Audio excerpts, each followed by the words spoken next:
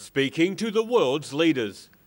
Dunedin man Tuari Potiki has just been addressing the General Assembly of the United Nations in New York.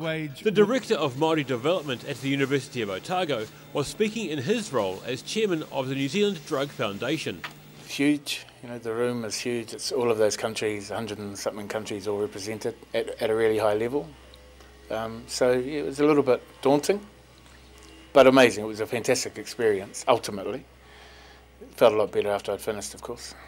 Potiki spoke about the war on drugs during the last day of a 3-day special session. He says he was irritated with how some countries were behaving, so his speech ended up more blunt than political. There were countries, like I said in the speech, like Russia, China, Iran, Indonesia, mostly countries who still have the death penalty for drug offences.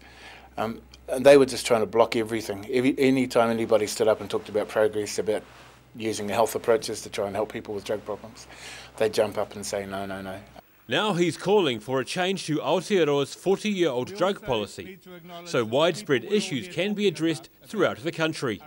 He wants to see a health-based approach to tackling problems, away from the criminal justice system. Potiki says the UN experience is one he'll never forget, and it's armed him for the fight to reform drug laws on home turf.